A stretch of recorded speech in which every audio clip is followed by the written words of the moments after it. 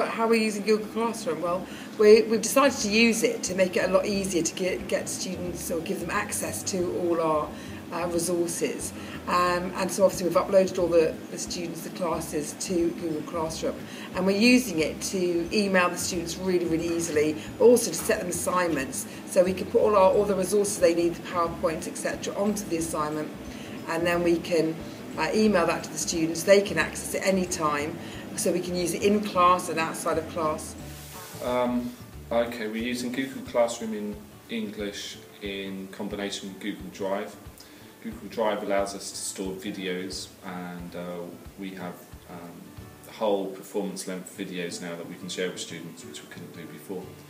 And we can share those with students via Google Classroom in a tab.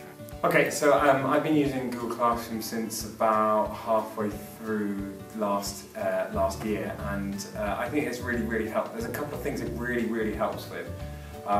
It means that students can't ever deny haven't got homework, and that is just a #1 thing that it just eradicates. Right, it's different because before, we used to obviously photocopy loads of booklets and photocopy loads of PowerPoints, but now we don't have to, because obviously we just do once, we put it all online. We don't have to do a lot less photocopying, and also if the students lose their photocopies, etc., it doesn't matter anymore because they've got access to it online, and there's no excuse for them not having it. They can save it to their Word documents at home or at school. They've always got their notes. They can make additional notes, make edits. So it's much easier, and it's more how they work as well, how they're used to working. And also it gives students the advantage to see what other people have said about the wider reading that they've just all done. So it's sort of, it becomes a more collaborative approach. I say I'm going to set homework in Google Classroom, they know, it goes on there, they get an email, they get an alert on their phone if they set that up, and then they've got the homework there, and if there's no losing pieces of paper, they've just got it, they can look at it on their screen. Great. What we like about it is because obviously when the students are finished, they have to then send their assignment in, and you can see who's done it or not, so you can really keep a track of who's doing the assignment. So that's why we're really interested in it. We also use Google Classroom for setting assignments now rather than through emails.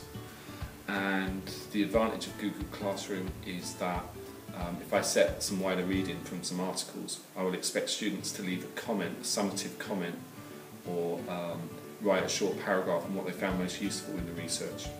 What that allows me to do is to scan the class very quickly to see A, who's done the homework and the reading, and B, to view how well they've understood the work immediately. Yeah, it's brilliant for that.